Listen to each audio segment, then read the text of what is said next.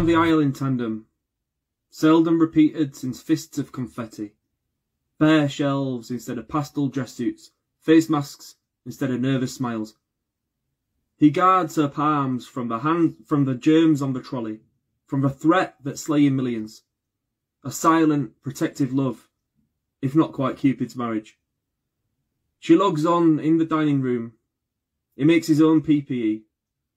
They soldier on, as they always do, minimal fuss. Down the aisle in tandem, no need for verbal shove. Guards her palms from the germs on the trolley, a silent, protective love. Good evening, everybody. My name is Matt Abbott, and welcome to Insta session number 43. Tomorrow, it'll be a year to the day since the first Insta session, which is bonkers, isn't it? And tonight, our guest is Patrizia Longhitano, which I'm very excited about. Patrizia was born in Brazil. She spent most of her life in Italy with her adoptive parents before moving to the UK in 2005, where she works in London as a nanny. Some of her poems have featured in Painted Spoken, Harana Poetry magazine, the Un Nuevo Sol anthology, which is where I discovered her work, the Rialto magazine, and the South Bank Poetry magazine.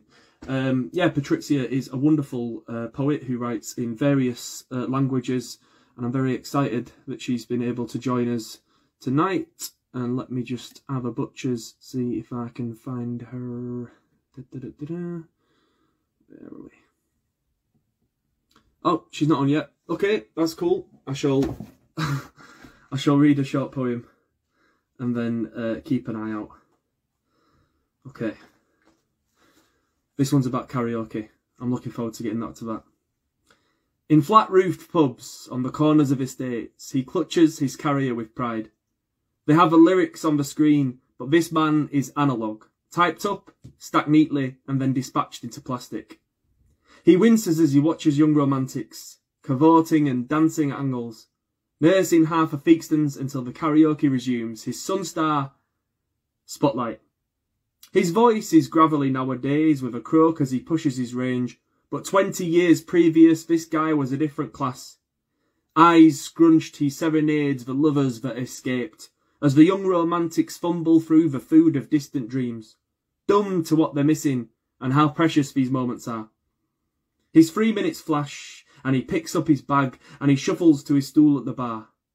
Glenn Campbell, Johnny Walker, Tom Jones, and then bed. Old lungs, young lovers, every Friday from 8. I'm just going to give Patrizia a little DM. Oh, here we are. All good, all good, all good. Oh, that's weird. For some reason, Patrizia, it won't let me invite you. So can you try and join? It should be an option for you to ask to be in the video. For some reason, the little smiley face isn't popping up next to your face. It's not letting me invite you. If you can do that, Patrizia, that would be lovely, because I don't know why, but it's not giving me the option of inviting you, which is strange. So yeah, I'll let Patrizia have a go at that.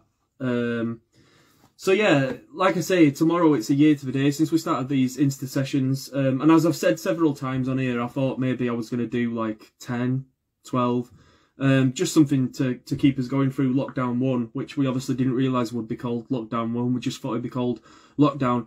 And I just want to say a huge thanks to all of the poets who've featured so far, because they gave up the time. Like, I'm not able to pay people to do these sessions, and I've had some wonderful poets from around the world sharing their work, and it's really made my lockdown. It's really got me through. So a huge thank you to everyone who's been a part of it so far. See if I can. Yeah, that's really strange how I can't invite Patrizia. Yeah, if you joined Patrizia, you should have had an option that said that said like ask to be in call or something like that. Oh, here we go. Good. So, without further ado, please welcome Patrizia Longhitano. Here we go. Hello. Hello. How are you doing? All right, all right. I just don't know what it was that. Why? No idea. Yeah, whatever. You're here now. It's fine. Great. Thank you so much for joining me tonight. I've been looking forward to this one. How are you doing? All right. I was just rushing from work and I just needed 1 minute to settle and be Of ready. course. Yeah. That's completely fair enough. Yeah. The joys of Instagram, but like you need to just take a minute, don't you, before you get on. I get Yeah. that. So how do you find how do you find as a writer, like do you have to specifically carve out writing time, or is it a matter of just getting you writing in little pockets wherever you can, or like how do you sort of balance it? Um, I think I always need to be on a course or something like that. Right. Otherwise, I just need the input. Um, Yeah. for me, that's the easier way to challenge myself. And I like the fact that, like, for example, when you are on a course, then every week you need to come out with something. And so then you have the deadline, and that really helps me. I always like to read the newspaper, or, before the COVID, Interesting. go to exhibitions, something like that. Um, those are things that always inspire me. But usually I need, how do you say, I need more the stick than the carrot. You need a little nudge. You need a Yeah. deadline. Yeah, I get you. I get you. Have you found that coming to the UK in 2005 has completely transformed your writing in terms of those influences that are around you? Well, yes, because before in Italy, I guess my only knowledge was, about English literature was the classics like I don't know, T.S. Eliot, Dylan Thomas, yeah. So and the fact that in Italy was a little bit. Uh, I always wanted to find women poets, but it was really hard. And when I would find something in the bookshop, it would always be collections about motherhood, something like that. And I was Yeah. like, no, that's not for me. So it was definitely refreshing when I came here and saw that actually, women have many voices and, Oh, okay. yeah. Yeah, I mean, I would say that the best poets in the country right now are women, and women are sort of at the forefront of the scene and of the movement. And so that's not the case in Italy. Is that not? I have to be honest. I'm not. When I left Italy, that wasn't the situation. Right. Instead, now I know there is definitely a shift. I was trying to think because no, I'm not going to say anything because I can't remember the surname of this poet. So Fair enough. yeah, so yeah. Cool. But Well, I just know that it's translated by Caroline Maldonado. So if someone is any curious, they can go through that and find the brilliant. poet that I'm talking about. She's Italian and she talks about immigration, especially because, we do have a problem, not a problem, but it's an issue in Italy because geographically speaking, they all come from there. Yeah. So there is a problem about immigration and refugees, and she talks Yeah. very well about those issues. Whereabouts in Italy did you grow up? North. North. North. Cool. North. Yeah, like 1 hour from Venice. Cool. Well, would you fancy sharing a poem? Yeah, we would love that. I was thinking to start with a poem about London because I think that right now we are really feeling the urge to go out And Yeah. I think I'm honestly counting the days until the museums and the galleries reopen. Yeah. And Yeah. so, yeah, I think that's this is might be the right poem. Ode for the City of London. Bring me high rents, tiny flats, moldy walls, basements with only 2 windows. Bring me the mirage of cemented patio, and here, a living room. And I will show you the meaning of gratitude and devotion. Let's have scones with strawberry jam and Rhoda's clotted cream and the V&A, while the Italian pianist plays Piaf's tunes. Let's wet our feet while crossing the shallow pool, our mind still on the jewelry behind the glass. Bring me to Highgate Cemetery, and let's try to find Karl Marx's tomb. Bring me marching bands playing the pavilion in St. James Park on a dewed Sunday morning. Bring me vegan brunches at the palm vaults while I tell to myself, I'm not a hipster. Let me buy you a French DVD from FOP. Let's walk to the British Museum and cross those streets where once the Stephen sisters walked too. Let's go for a black and white movie at the BFI and having gin and tonic at the bar. Bring me to the pier when it's dark and windy. Let's be silent. Let's listen to the voices of the women who build the bridges, the streets, and the buildings of our city. Bring me in front of the globe when all the lights are off. Let's be silent. Let's listen to the voices of Boudica and her daughters while they were killing your ancestors or mine and burning everything to ashes. Let me close my eyes. Let me breathe deeply. Let me turn towards Sadok, towards home, where if I can only find some change for the milk, I can make you an Italian hot chocolate before bed. Wow. Beautiful. Absolutely beautiful. Love that. When did you write that? At least a couple of years ago. Yeah. Always, of course, during a course. Of course. Oh, wow. No, I love that. And so that, I was curious about your notion of home, and it sort of mentioned it towards the end there. So would you consider Italy to be your home because that's where you were raised with your adoptive parents, or do you revisit Brazil, or? No.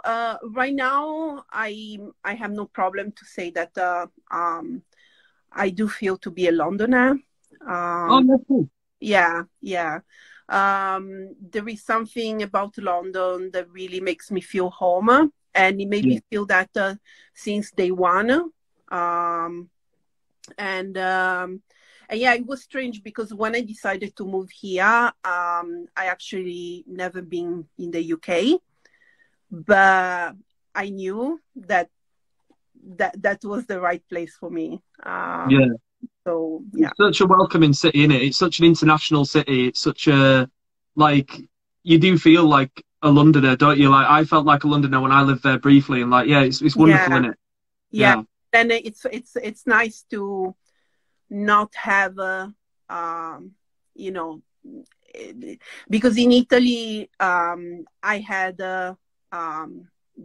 let's say the strangest background, you know. Instead here, you know, there are so many weird stories, and you know, so it's you know, I'm truly a nobody, so yeah, it's nice. Yeah, absolutely. Yeah, I get that. Yeah. Great. So I came across your work in the Un Nuevo Sol anthology, which was published by Flipped Eye. Yeah, it's such a wonderful anthology, and yeah, I was researching for a project I'm working on, and I came across your work. So I'm really happy to have you on tonight.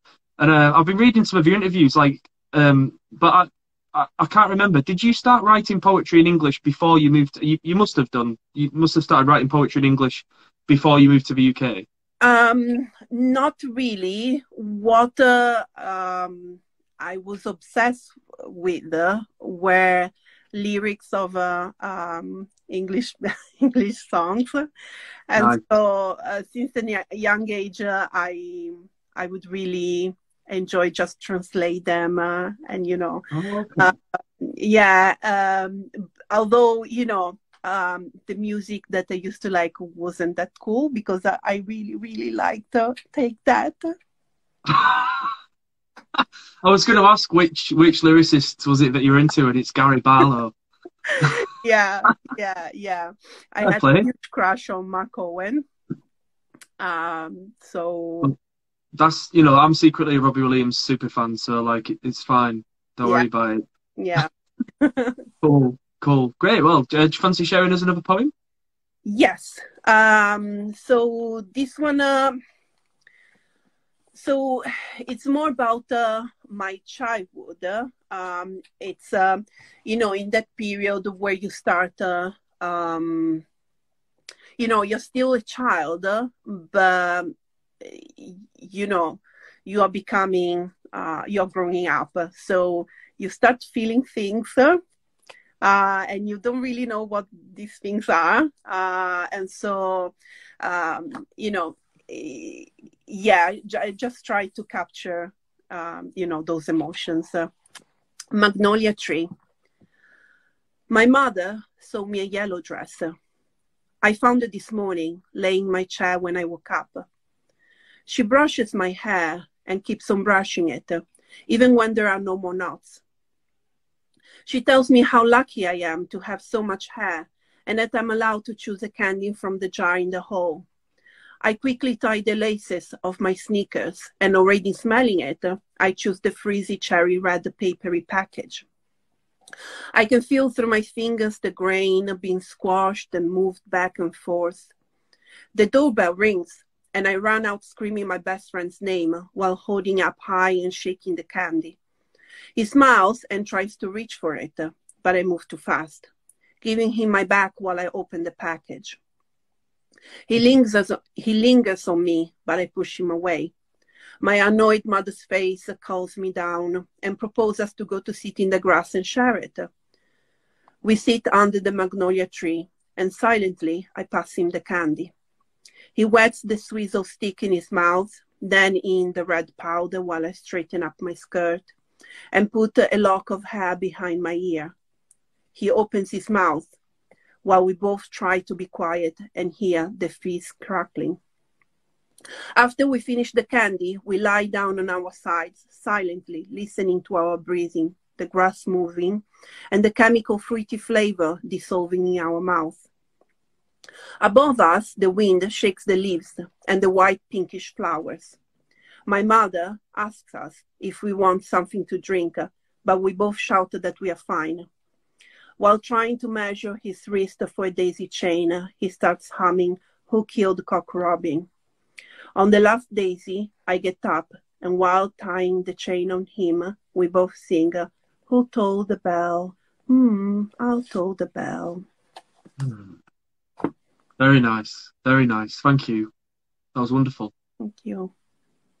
Oh, just such beautiful poetry to listen to. I'm so lucky to do these sessions.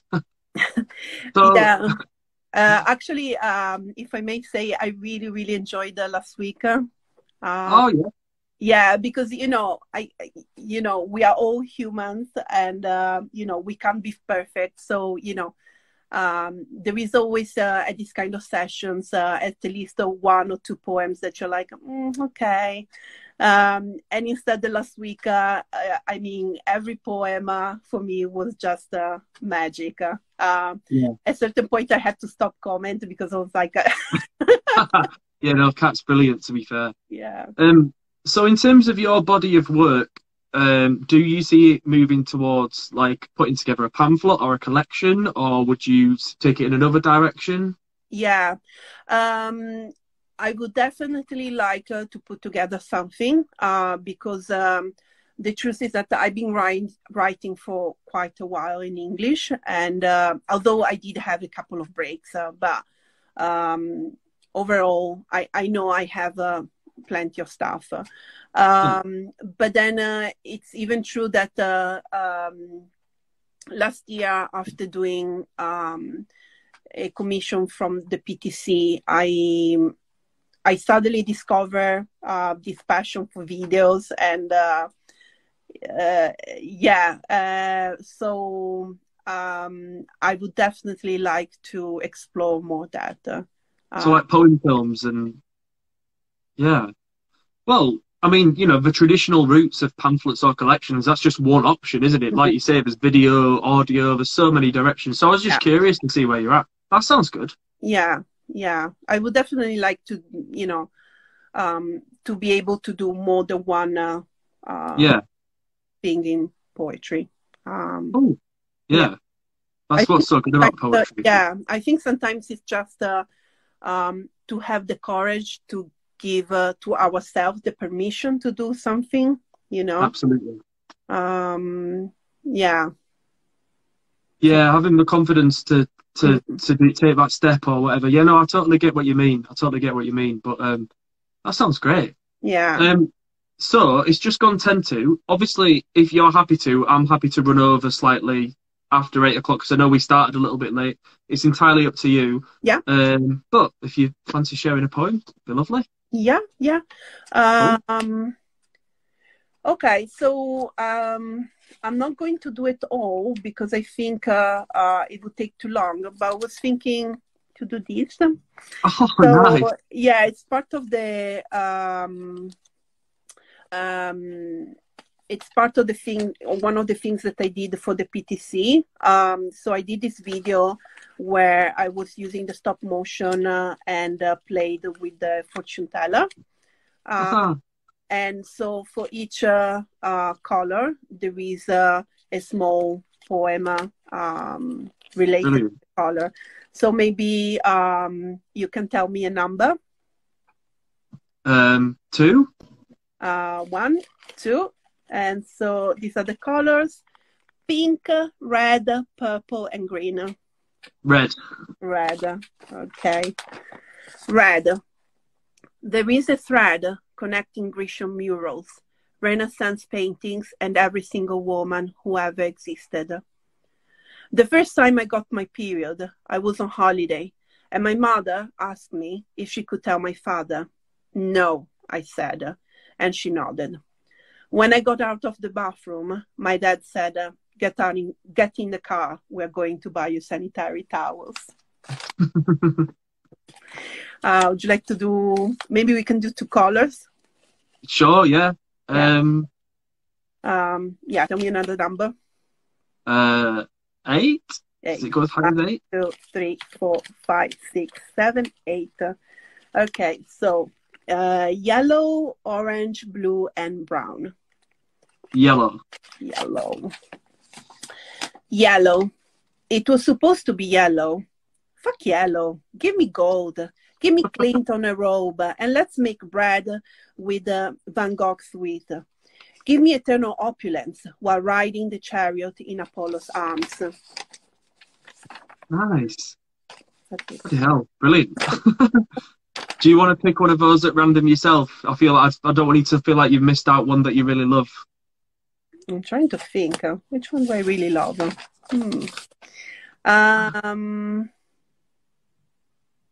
I love that line though. Fuck yellow, give me gold. That's brilliant. And your name's Gold Wild Poppy as well, obviously. So there's a nice link. Okay, blue. Blue azurite is the oldest blue pigment ever used. Ancient Egypt says you're welcome. When I was 3 years old, I learned swimming by not drowning. The sea in winter or in a storm are my favorite sceneries. I love swimming. I learned swimming by not drowning. Wow, what a line. What a line. Amazing. Yeah, true story. Brilliant. The teacher pushed me in the swimming pool. So it was have a swim or drown, that's your choice. So that's how you learn. Yeah. Well, that's how life is, you know? And my mother on the side like this, move your hands, move your hands. That's okay. I'm here. Yeah, good. Oh, wow.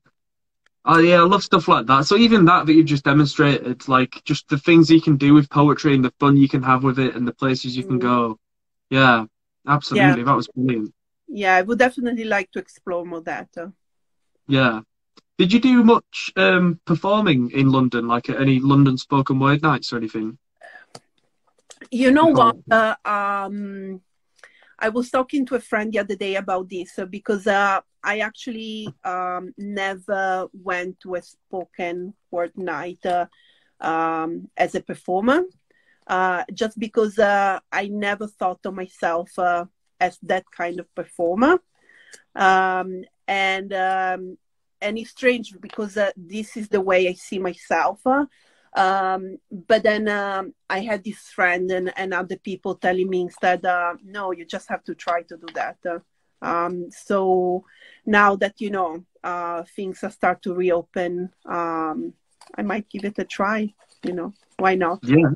Yeah, I mean, there's so many great nights in London, like Boomerang and all Jaw Dance and all that. Yeah, give it a shot. Yeah, yeah. There's a pub called the Betsy Trotwood in Farringdon, which is like the poetry heart of London. Lots of like really cool left-wing poets and like, yeah. Yeah, yeah. Yeah, I think it's okay, even because I don't think it's the end of the world to fail sometimes, Totally. I think there is always an opportunity to, learn something and improve ourselves. So, I also find that audiences at spoken word nights and poetry nights are very forgiving and like they want to see you do well. They're very nurturing. And in London as well, I feel like audiences are very, very patient and want to see you. So yeah. Nice. We'll see. Oh, well, if not, I'll pay for you to come up to Leeds. Yeah. Instead. Yeah, that would be nice. Even because I think I've never been to Leeds, so and I definitely want to travel more in the UK. I think I'm one of those people who thinks there's nothing outside London, in the sense like So, yeah. It's London's like London's like its own little country. Like the rest of the UK is totally different, Yes, yeah, definitely. Cool. Yeah. Well, it's nearly 8 o'clock, but I would love if you want to share another 1 or 2 poems. It's entirely up to you, but yeah. You know what? There is yes, there is a poem that I'm not sure I ever read it. In an online event or whatever. cool. It's actually in Nuevo Sol. Yes. So yeah, it's a little bit sad, but hopefully it's still okay. Time, they say it's relative. The year I was born, 2 young men died in Sicily, and their killers were never found. I was 2 months old when they gave each other the last kiss, the last embrace. While I was surrounded by the Amazonian forest, laughing and giggling to my mother, maybe in that moment they were being pushed in the car that brought them to the citrus grove. When I was crying the night, my parents went to check me in my cot.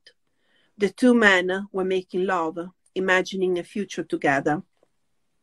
From Jara to Manaus, there are a little bit more than 9,000 kilometers between me and those 2 bodies. Between us, a world that we were supposed to discover and eat. Giorgio, Tony and Patrizia. Giorgio, Tony, Patrizia, and the oceans, the deserts, the hurricanes, the sharks, the metropolis, the meadows, and eagles and orchids in swamps and centuries-old trees. My parents were imagining what I might accomplish, who I might meet or love one day. They were looking at the stars, embracing each other, while the 2 boys got a bullet in their heads. We were all breathing together. We were all beings. We were all being together, and then not. Thank you. Oh, I love that poem so much. I'm glad you shared that. That's wonderful. Thank you. No, thank you. I thank you for inviting me, and I really think these Tuesday nights are really beautiful events. So thank you for taking the effort to creating this. Oh, no worries. Like I said, I never realised it had gone for a year, but here we are. But I really enjoy it. So I'm absolutely over the moon that you've been a part of it. So thank you, Patrizia. And if I don't see you in London, I'll see you in Leeds. Perfect. Cool. Take care. Okay. See you later. Bye. Thank you. Bye. Patrizia Longhitano there. Please follow her at GoldWildPoppy on Instagram and on Twitter. Keep an eye out. She has some wonderful poems in various anthologies, including Underwave Soul. And as you've just seen, she's just a brilliant person and a brilliant poet. Next week, we are back with Otis Mensah. Otis is based in Sheffield and is a real up-and-coming poet in Sheffield. He's absolutely fantastic, so I'm really looking forward to that. Yeah, my name is Matt Abbott. We are Nymphs and Fugs. Take care, and I'll see you next week. Thank you.